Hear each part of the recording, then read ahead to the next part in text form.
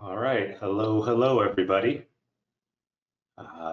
Good morning if you're out here in California. Good day if you're in other parts of the world. Welcome into episode 2 of BioLogic's Blue Box webinar series. My name is Arnold Foreman, and I support the western portion of the United States for BioLogic from my home in Northern California. I see a few familiar names in attendance here today, and I look forward to getting out to visit everybody again as the pandemic eases and we can visit labs again.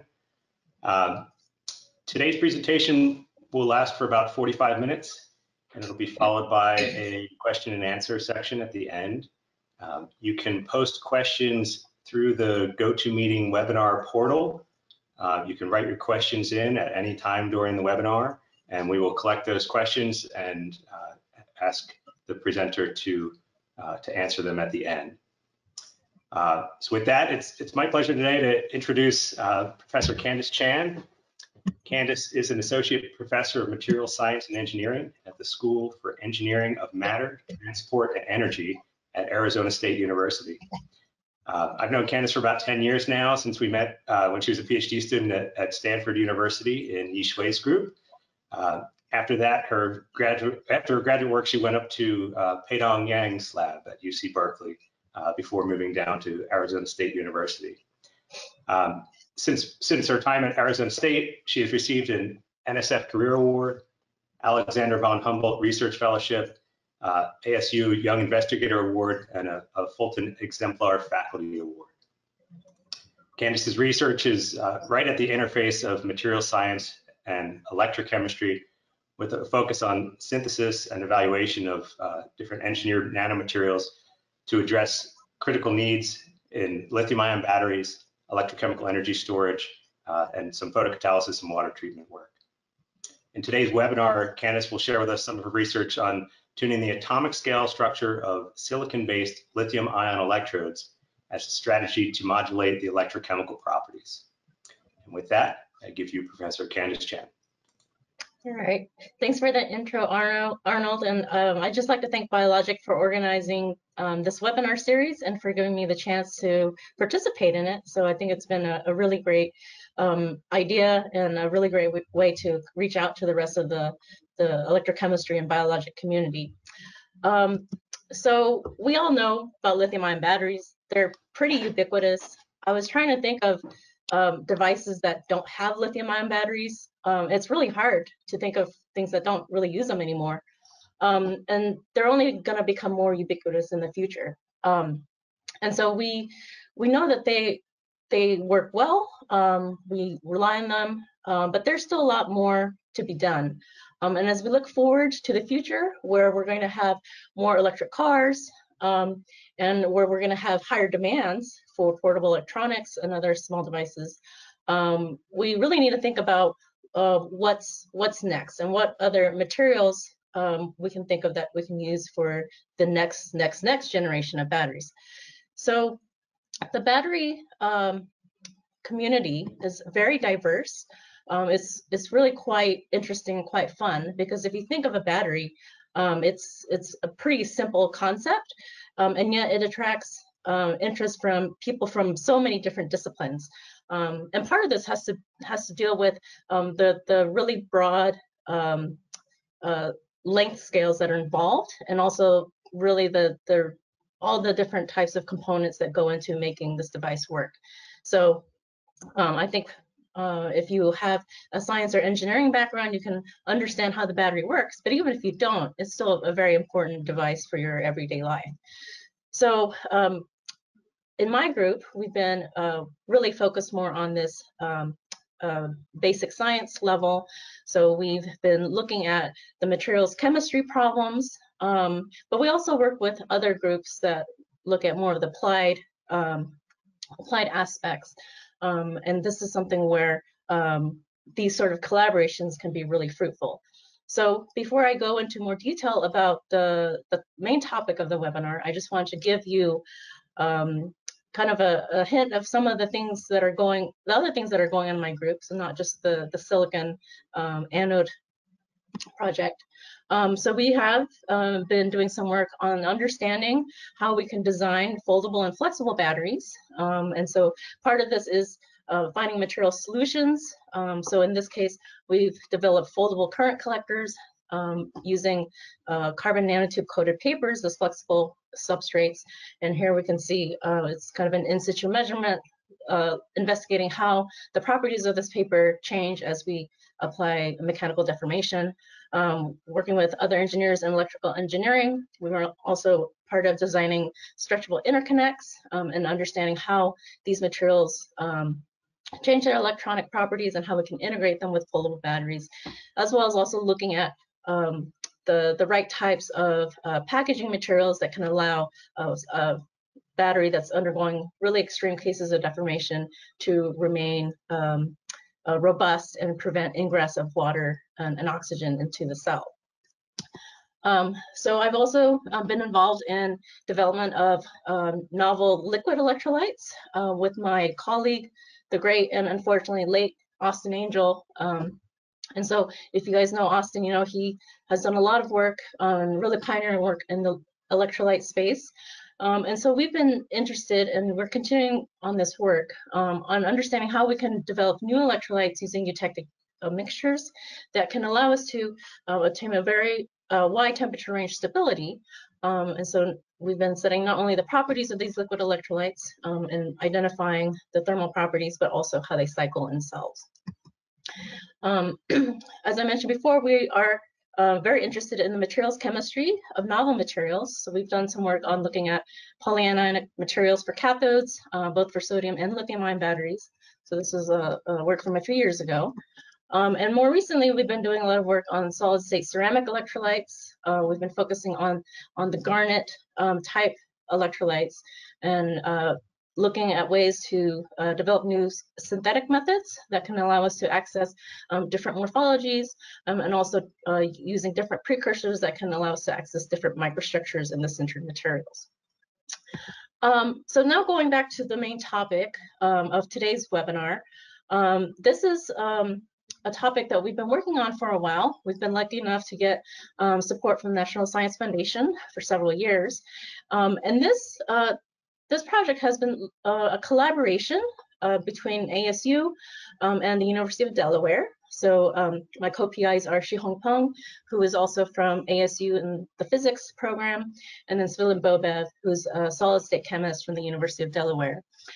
And as shown in the central graphic, what we're interested in is a really combined approach to look at the potential of clathrate materials as novel lithium battery anode materials. And I'll explain a little bit what these clathrates are, but we have a combined approach involving evaluation of the electrochemical properties using electroanalytical methods, which my group has led, and I will actually be talking about this project today. Also rational material synthesis, led by Svilin's group, but we've also contributed by developing some new ways to make these materials using electrochemical methods. And then structure elucidation. And so this has been very important because if we want to understand the structure property relationships of new materials, we need to have really good structural characterization. And so we've used a combined approach of single crystal, X-ray diffraction, synchrotron methods, and pair distribution function to look at the local structure of phases that might not be crystalline. And this has allowed us to gain a lot of new insights on the relationship between the structure of the material and its lithiation properties. And finally, the last leg of it that's very important is a computational modeling, so we can understand how lithium and other ions can diffuse into these novel structures. So we can use density functional theory to look at the potential lithium sites and also how lithium can move around within the structures. So if we go take a step back, if we look at the general schematic of the lithium-ion battery, so for the longest time, the lithium battery has stored lithium ions within these layered structures in the cathode and anode. So we have lithium cobalt oxide and we have graphite, and the lithium storage mechanism is really in between the layered sheets of these materials. And so as our demands have increased and we've needed higher energy storage materials, as a field, we've been looking at other alternatives. So if we look at the potential anode or negative electrode materials, we can see graphite here has a low specific capacity, and we have several other materials that can yield higher capacities. So one of the most popular materials is silicon, and if we look at some of the properties of silicon compared to graphite, so this is a table comparing the actual properties you might get with graphite versus the theoretical ones you would get if you were to lithiate silicon and form this equilibrium phase. And this actually is not what happens when you lithiate silicon at room temperature. So in room temperature, you form an amorphous lithium silicide, and the percent volume change is around 300%. But we can see that on paper, this looks really really exciting. We can get much higher capacities and energy densities when we switch from using graphite to silicon. But really the caveat has been you get a large volume expansion. And the result of that is that if you have silicon particles and you lithiate them, because of this large volume expansion, the particles can undergo very large stresses and pulverize. Then some of the particles, because they've broken into smaller particles, they lose contact with the conducting additive and the electrode, and you start to lose your active material. At the same time, now we've increased the surface area because the particles have pulverized. That can lead to increased porosity, and you can have unwanted side reactions with the electrolyte. So ultimately, this results in really poor cyclability. So these issues are really fundamental to the materials chemistry of conventional silicon. So this high volume change and the mechanical stresses, those can be somewhat mitigated with engineering solutions. And that's actually what a lot of the research efforts have focused on in the last few years, actually since my PhD. So this is my work from my PhD, where we looked at using nanostructuring to have control of the stresses that are generated in the material. This is just one strategy. There have been numerous other ones since then that are not as difficult to do and easier to scale up than using nanowires. And then these other panels here are not my work. I just decided to highlight them because they have nice pictures. But other than morphology control, there's also been extensive efforts on creating composites of silicon with carbon, or even silicon oxide with carbon, to try to mitigate some of the bad phase transformations. Also improved surface coatings or novel electrolytes directly targeting silicon electrodes, so that you can try to mitigate some of the unwanted electrolyte decomposition. And then finally, there's been so much work on improved binders, and some binders that are even self-healing, so that even if you have the silicon particles become pulverizing, the binder is resilient enough to hold everything together. So these are all engineering solutions, and there's been so much progress, and silicon has been successfully turning up in numerous batteries in industry, ranging from startups to even established battery companies. And so the question is, okay, so some of these fundamental materials chemistry problems have been addressed with these engineering solutions. So what's next? So in our group, we've always been very interested in looking at novel materials and trying to understand their fundamental materials chemistry issues. And so one of the questions we had was, well, we know silicon is in general a great material, but silicon that we're used to with the diamond cubic structure, it has these fundamental materials chemistry problems. So what if we looked at silicon with a different atomic structure? What kind of electrochemical properties will we get? What kind of mechanical stresses might be generated in the material? And would this take us along a different path where we might have a fundamentally different material? All right, so the the type of silicon that we've been looking at has a structure that's called a clathrate structure. And this is not solely dedicated to silicon. Actually, there are many materials that also adopt this clathrate structure. So the word clathrate really means a cage structure, and you may have heard it from the context of methane clathrates. So fun fact, clathrates are actually first discovered by Michael Faraday. So as electrochemists, we all know who he is. So it's really interesting that he was also the first one to discover this clathrate structure. So in his case, what he found was that chlorine molecules could, this is actually methane in this picture, but chlorine gas molecules could be encapsulated within a cage structure comprising hydrogen bonded liquid water molecules at very low temperatures, so that they were actually forming a cage of ice around the molecule. So nowadays we know that there's a lot of clathrates in the oceans comprising methane. And here's a picture of the methane clathrate being burned. And this is what it looks like. So there are many, many other molecules that can form clathrate structures. So not just these gas molecules, but you can imagine why this sort of structure might be interesting. So what if, instead of we had water as a cage, what if we had an inorganic solid material? And what if, instead of putting a gas molecule inside, we actually put ions that we can store and use for energy storage purposes? So it turns out that there is a class of materials that we call the tetraclathrates. So tetral is referring to the fourth group in the periodic table, the fourth column. And so there are clathrates that where the framework is actually made up of silicon, germanium, and tin covalently bonded together. And so these have mostly been looked at in the past as superconducting materials. Some of these have magnetic properties. The silicon ones, of course, have interesting optoelectronic properties. And the really interesting thing about these materials is they come in several different types, where type is really referring to the geometry of the different cages and how many of them are stuck together. And they also come with many different gas atoms. And so there's a whole slew of them. You can also have substitutions on the framework or some other materials replacing the tetral element.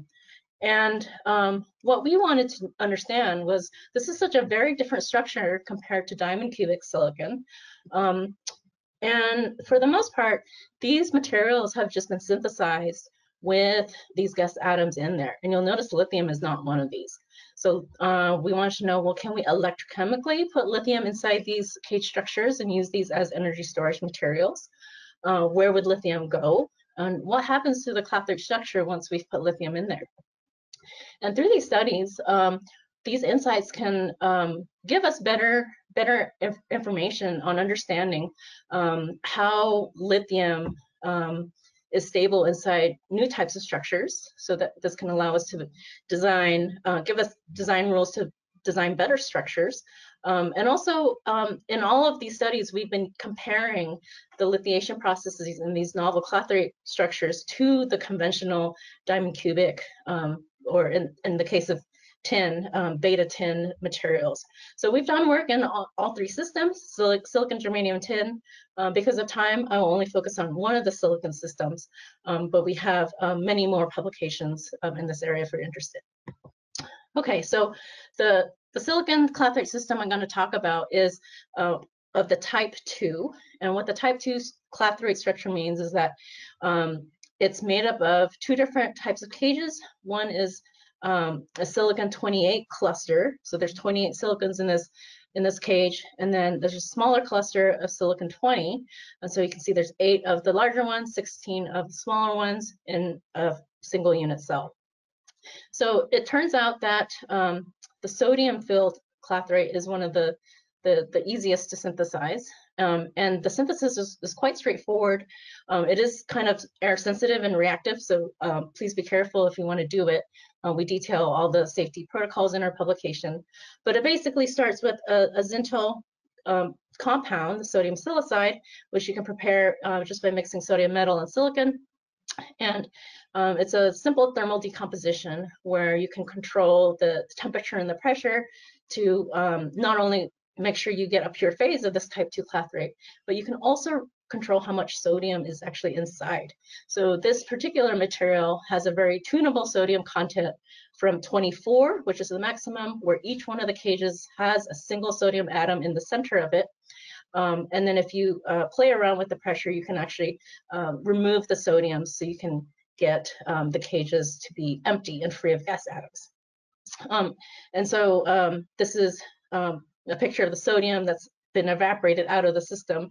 And so the clathrate material will just end up in the middle of the furnace once this zintal precursor has decomposed.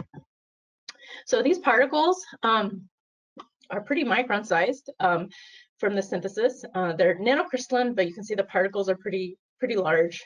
And so when we're looking at the electrochemical properties of these, we're not doing nanostructuring or anything. Really, everything that we're doing is looking at the bulk structure and how changes at the atomic scale affect the properties of the material. So this is a nice model system, as I said before, because you can change the amount of sodium inside the material.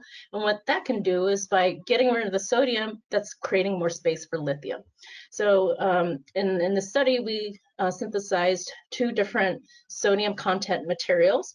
So the first one here, we have about 11 sodiums per unit cell. So the unit cell has 136 silicon.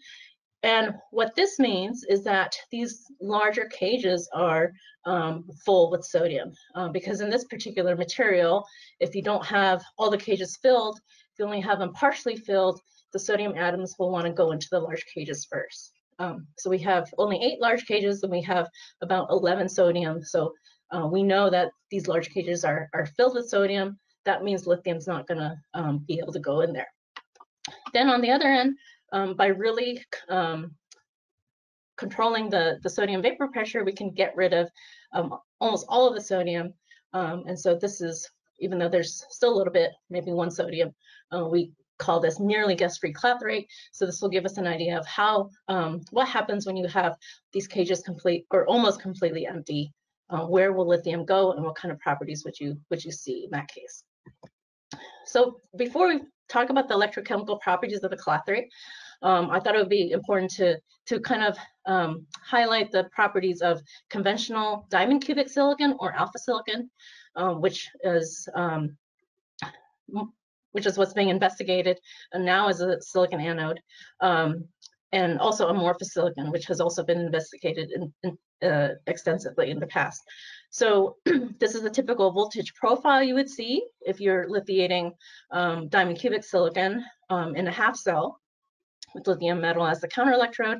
And so you would typically see a very nice plateau where you have a 2-phase reaction where the alpha silicon is reacting with lithium and then forms an amorphous lithium silicide that grows as at the expense of the unreacted initial alpha silicon.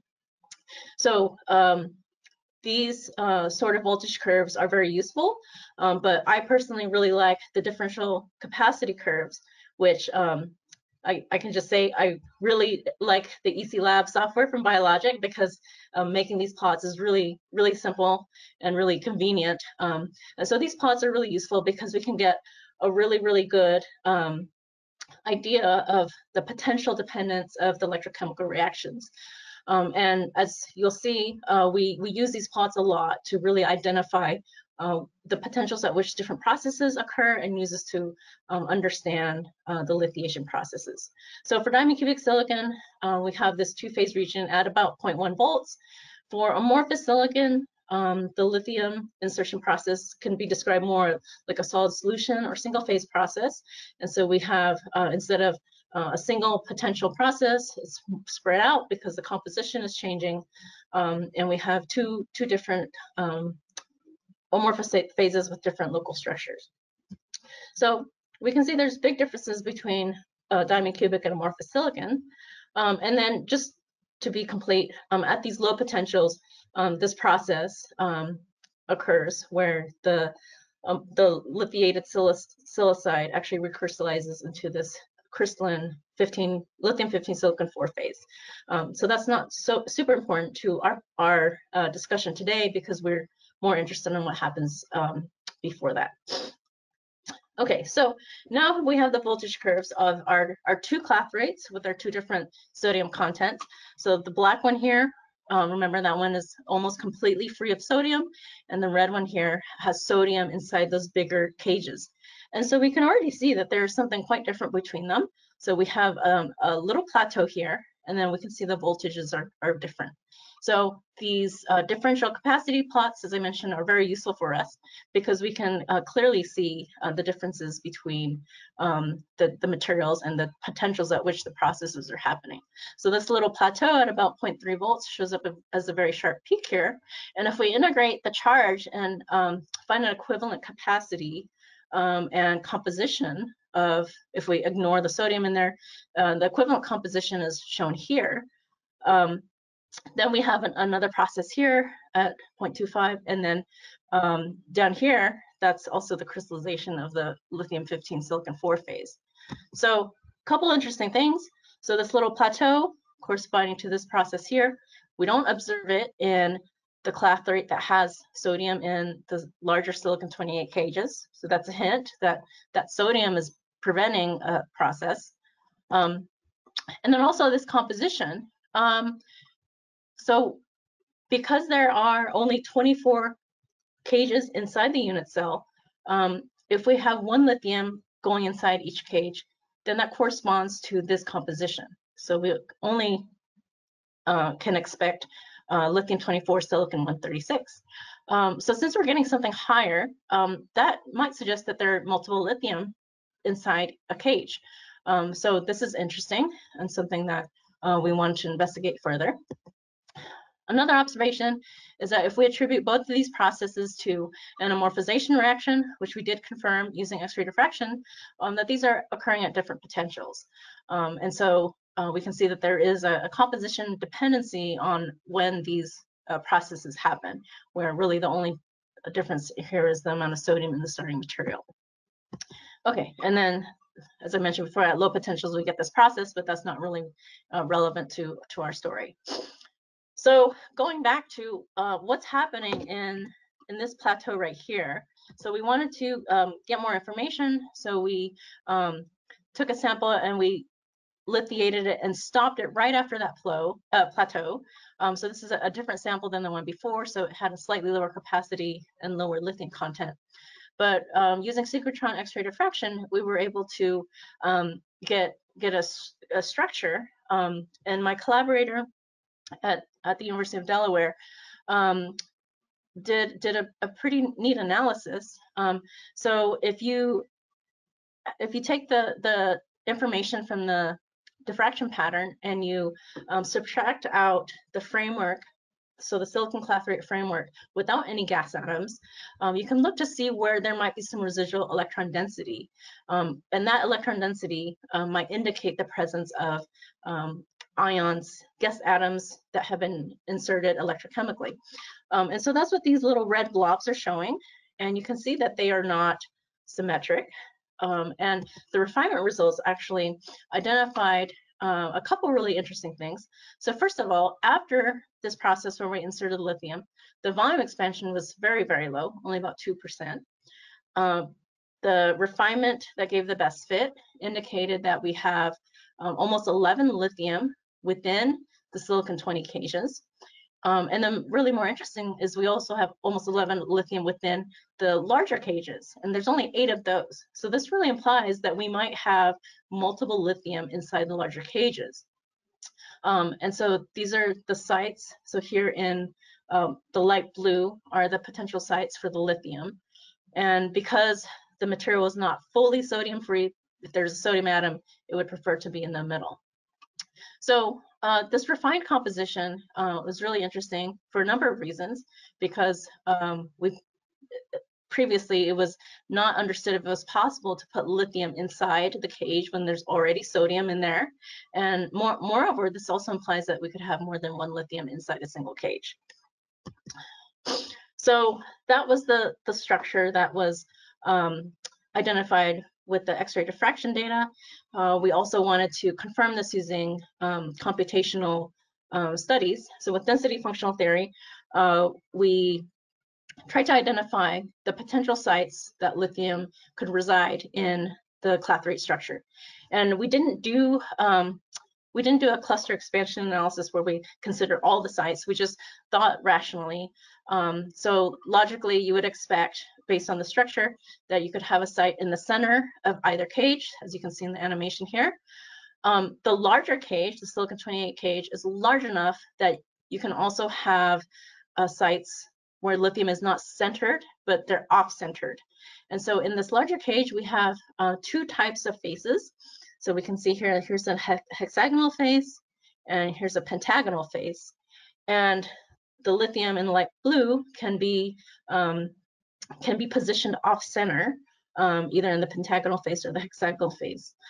So these were the sites that we considered as the most feasible. And based on the energies calculated from the density functional theory, we can see that having a single lithium inside the center of the smaller cage is pretty favorable, but it's not very favorable in the center of the larger cage. And this this deals with the fact that the large cage just has a huge volume. The lithium atom is very, very small, and it's destabilized. So it would actually rather be closer to the side walls of the cage off of the hexagonal face. So based on this data, if we're going to put lithium inside this clathrate structure, the lithium would most likely go inside the smaller silicon-20 cages in the center, or off of the hexagonal faces in the larger cages. And I know from this image, it looks like it's off a pentagonal face, but it's just the aspect, the viewing point of the structure. So that's great, but if these are the sites that the lithium will want to go into, how does lithium actually move within the structure? So we wanted to better understand how lithium diffuses around between these different sites.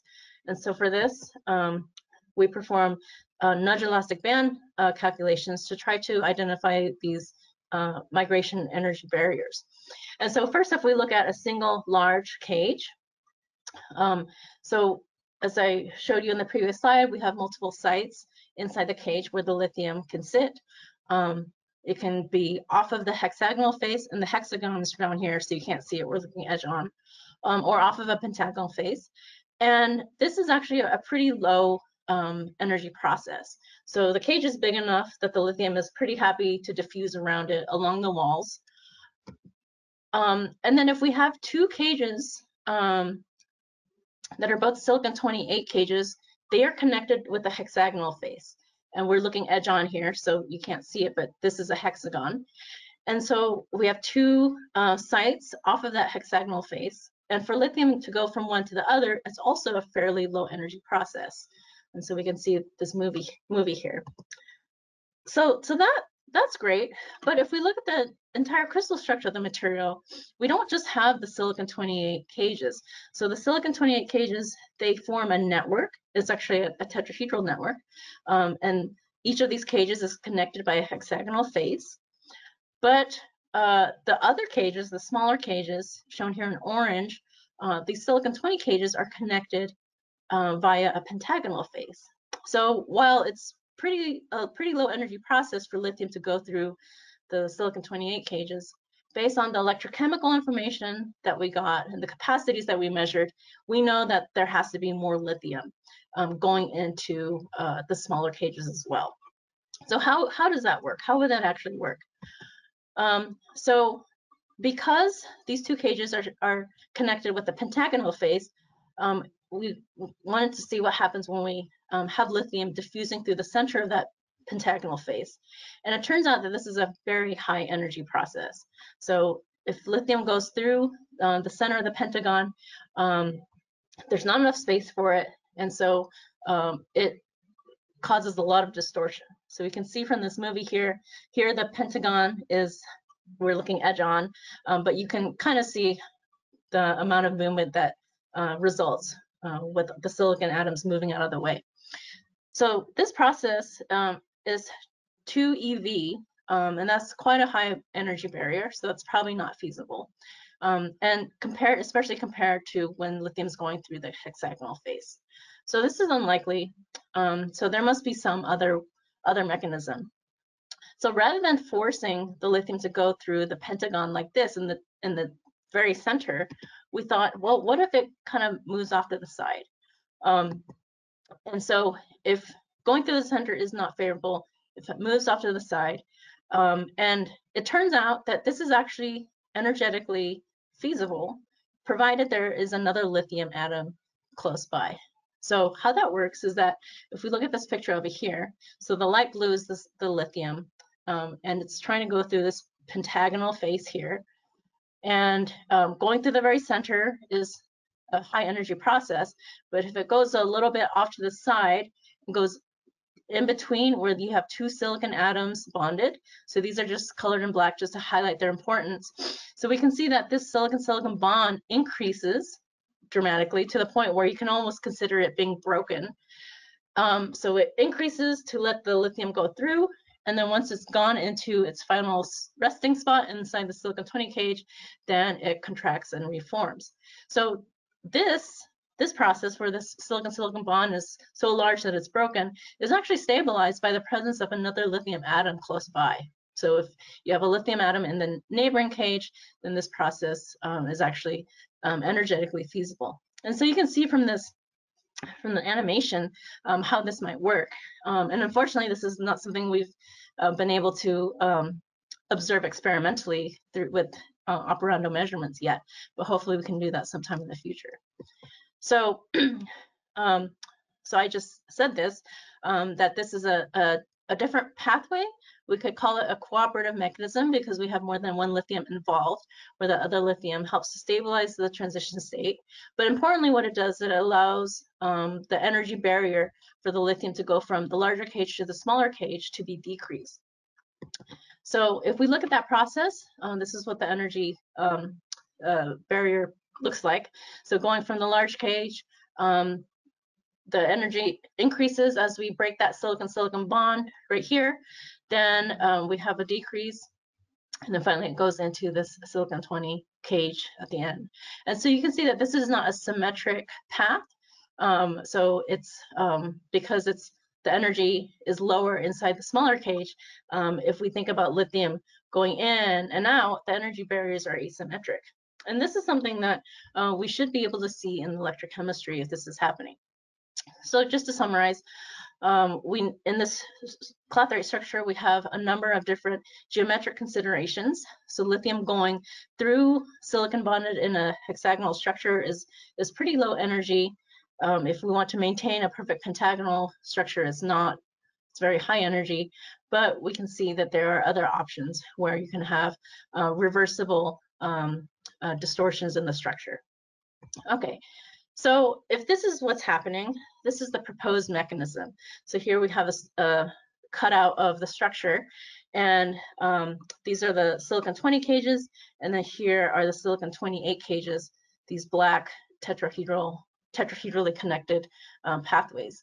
And so what we think is going on is that lithium is first going through the silicon-28 network. So this is kind of like a highway for lithium. And then once lithium is going through this network, then it can branch off and go inside the silicon-20 cages. So these are like when you're exiting the highway. And so we think that this works via this bond breaking mechanism. But because it is asymmetric, then we might expect to see some asymmetry in the electrochemistry. Okay, so what do we see in electrochemistry? Turns out we do see some interesting things that might support this mechanism that we saw with the DFT calculations. So here we have the guest-free, nearly guest-free silicon clathrate, and this is just zooming in and looking at the galvanostatic voltage profile. And one of the things that we noticed right away, and again, having these differential capacity plots is really useful. If we look at the first cycle, so here as we're decreasing the potential, we're adding lithium into the system, and then we are delithiating, going back up here. This peak right here with that little star is quite unusual because usually you will see the potential increasing as you're removing lithium from the material. But the fact that we have a peak means it's the potential is decreasing a little bit as we are removing lithium. That's not typical. And so this little peak is manifested by this little loop-de-loop thing here in the differential capacity plot. And it is a reproducible and reversible process. We see it in subsequent cycles. If we play around with the voltages, so how low we go in potential as we're lithiating material, we can see we can affect the features in the differential capacity plot. So we've kind of identified the processes by the letters as shown here. So whatever's going on in process B and C are connected. So we have lithiation, delithiation, and then process A and D and E are connected.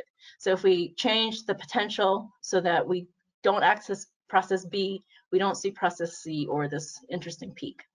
So based on the number of lithium that we are seeing being inserted and removed, we think these processes are related to some of the asymmetric processes that I discussed about in the previous slide.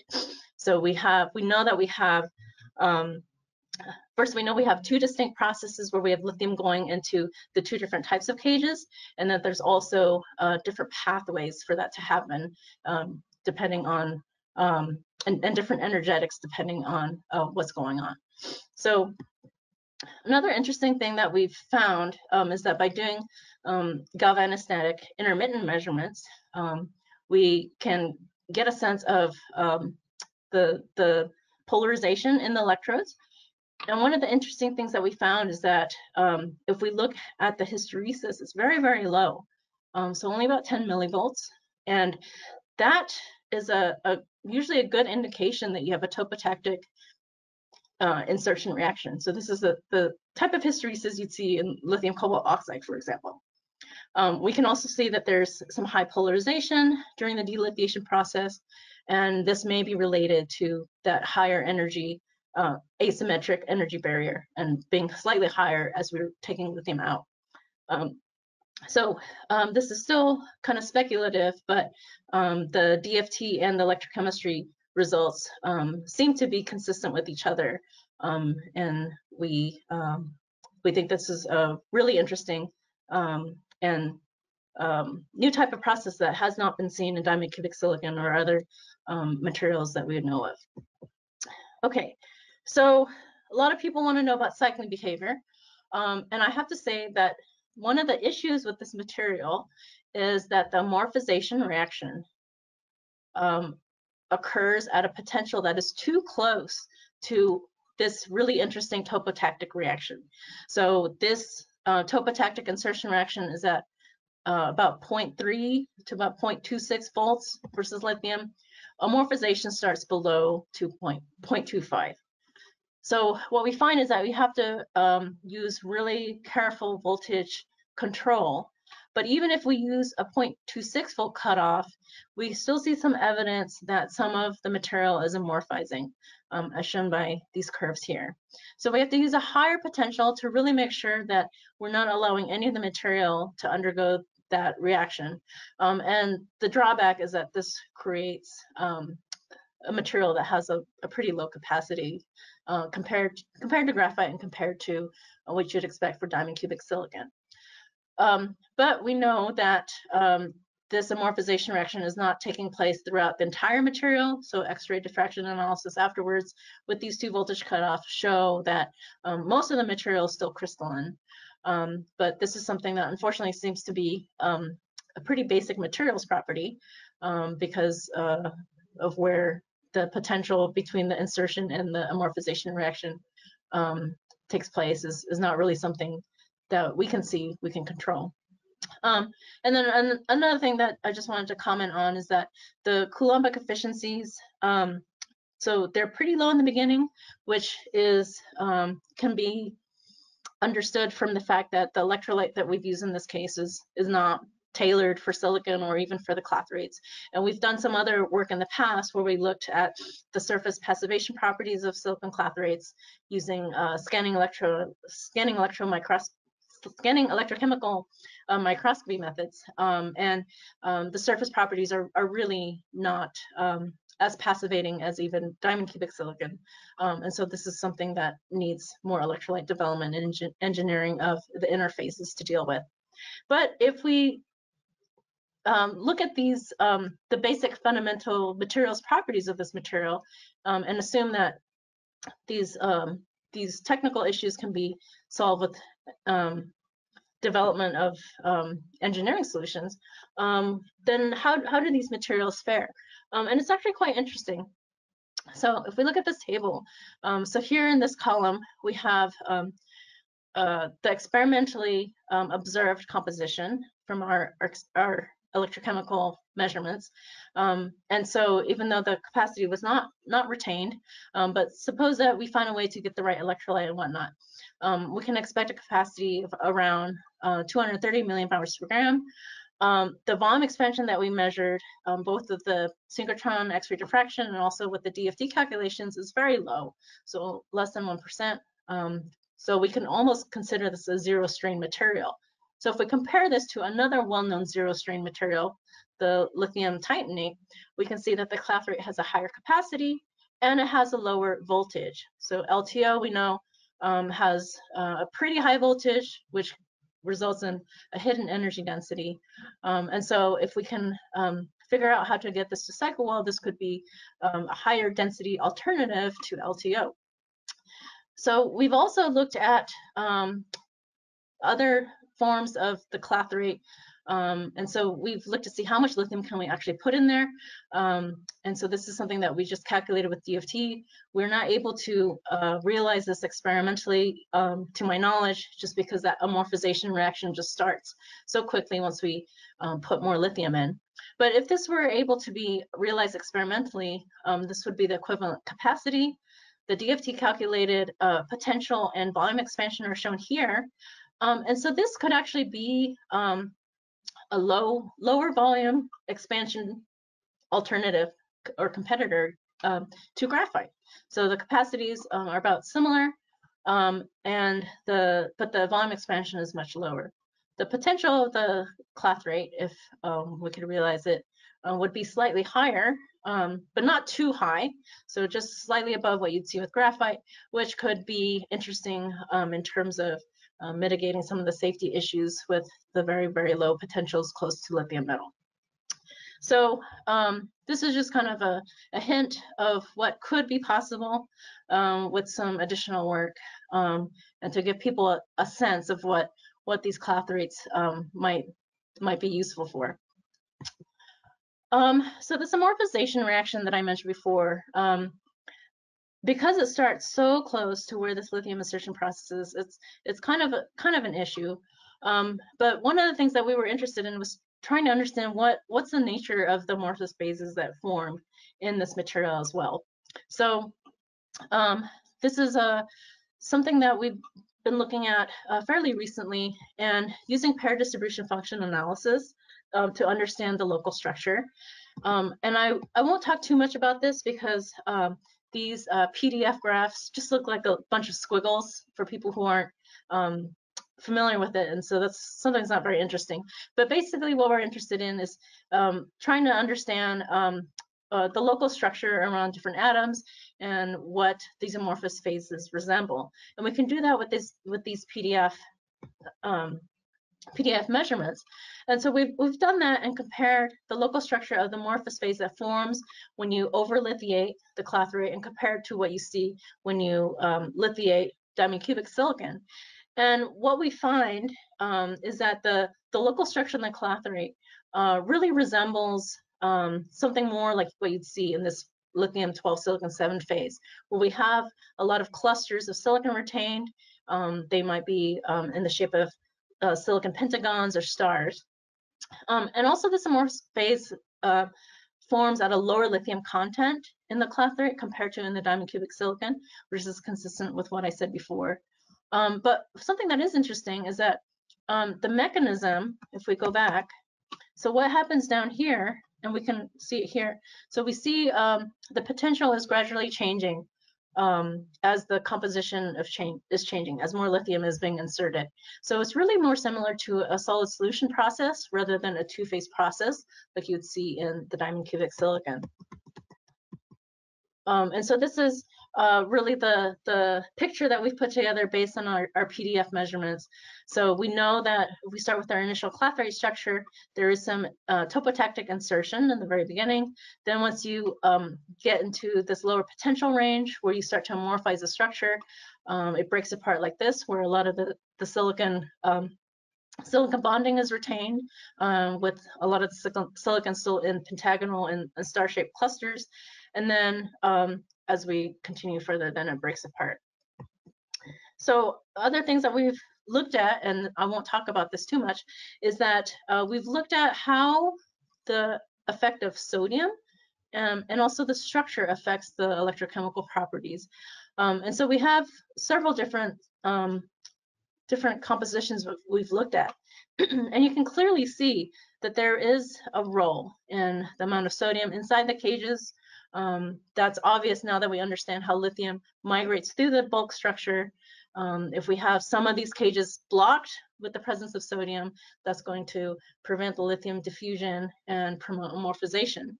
And then this last one, this purple one, this is a different type of clathrate. So you can see we have silicon 46 instead of silicon 136. So this one is what we call type 1 clathrate. The type 1 clathrates have another interesting feature in that you can synthesize them where some other element is substituting on the silicon site. So we've looked at aluminum substituted silicon in this particular system instead of sodium inside the cages. Barium is inside the cages when it's synthesized. And this gives us very different properties from the type 2 clathrates that I talked to you before. So depending on the amount of aluminum substitution, we get different electronic properties in the material, and then that also results in very different electrochemical properties. So this is some of our previous work. If you're interested, you can ask me about it or look at the papers. And so I just wanted to finish off and summarize the topic. So in the type 2 clathrate with very small sodium content, so nearly gas-free, the key feature that we see is that it is possible to have topotactic reversible lithium insertion. And this is quite unique. That's not something you would expect to see in diamond cubic silicon. And it really is a result of this really unique structure where we have these available silicon 28 cages that act as these lithium highways for lithium to go in and then eventually fill out the rest of the sites inside the material. And so one of the takeaways from this work, though, is that we also know that this silicon highway and having silicon in these hexagonal faces, the lithium highway and migration through these silicon hexagonal faces is a really low energy process and could be really important for enabling bulk diffusion through a silicon-based material. So as material scientists and chemists find more and more different forms of silicon and germanium, these sort of features might be very important for finding materials that can allow really fast lithium diffusion. Okay, so I just want to end by acknowledging my coworkers. The work that I presented today was really led by my PhD student Andrew Dopilka and Amanda Childs from University of Delaware. Svilin and his postdoc Alex really helped a lot with the structural analysis, and then Shihong helped with the DFT. And this is just a picture of us at the diamond light source getting the XRD and PDF measurements. And this was actually our last trip before COVID hit. This is the end of January 2020. So I really want to thank all the beamline scientists that helped us at Diamond, DESI, and Argon for all the characterization work that we use in this project. And if you're interested, the article is in the article related to this work is online. It's available open access. So if you are interested, here's the citation. Okay, so I'd like to thank you for your attention. If you have any more questions, feel free to email me. I'm happy to take any questions now as well. Thank you, Candice. Very nice presentation. I really like to see good theory work merged with good experimental work, and I think you did a very nice job of that and a very good interpretation of all of that information. So thank you very much. A reminder to the audience, feel free to enter any questions in the chat, sorry, not in the chat, in the questions portion of the sidebar here on the GoToMeeting webinar. But to get us started, so you've done a lot of analytical work here. We were wondering if you've done any NMR work or thought about doing any NMR work to kind of look at the positions of your lithiums within these structures. Yeah, so we have done some in the past. I think it's a complementary technique. So I think in this case, because we've been very interested in also the amorphous phases, the PDF just looked like a more appropriate technique. But it's not, I mean, I wouldn't exclude that. It's just something that I happened to learn while I was on sabbatical, and I just wanted to apply it to the set of materials. Right, right. So the clathrate that you started with is a silicon-based clathrate.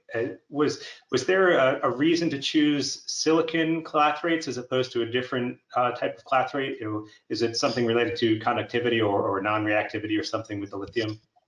Yeah, so even though this is really basic research, we still have to be motivated by potential applications.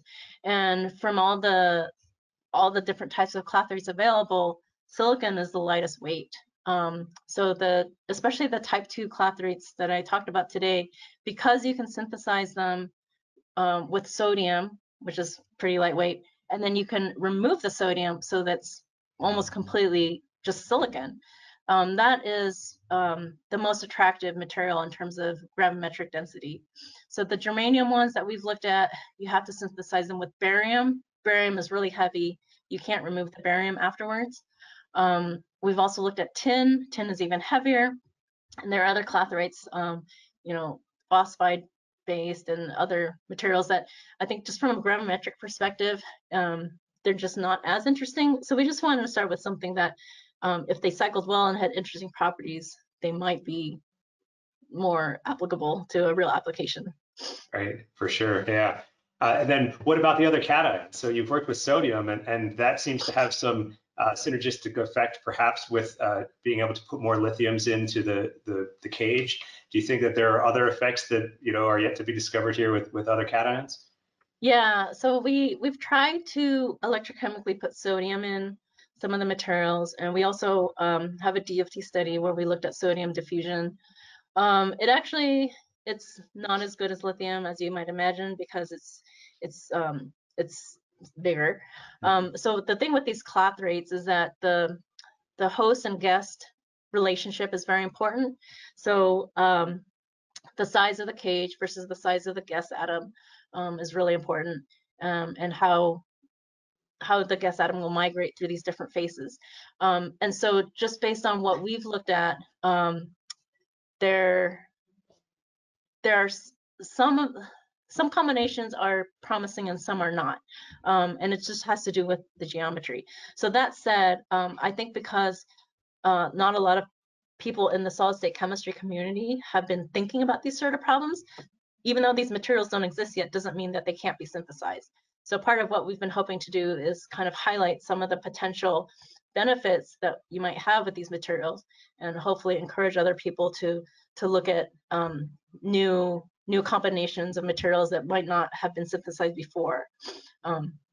So yeah, there might be an optimized composition that will allow sodium to diffuse through the clathrate structure really, really well, but that just doesn't exist yet. Right, great. Well, thank you very much, Candice. So we're just right at the time here, 1 minute past 10 o'clock local here in California. So I want to make sure to close the seminar here to allow everybody to continue on with their schedule. So thank you very much. This is again the second episode of the Blue Box webinar series, and we'll be announcing the third webinar sometime soon. So if you are registered on our email, automatic email system, then you should be getting an email from us at some point in the next several weeks announcing the next webinar. If you're not registered, please feel free to sign up. You can do that through our website. Candace, thank you very much. I look forward to seeing you again sometime soon. And thank you in the audience, everybody, for joining us this morning. And everybody stay well. Bye for now. Yep. Bye.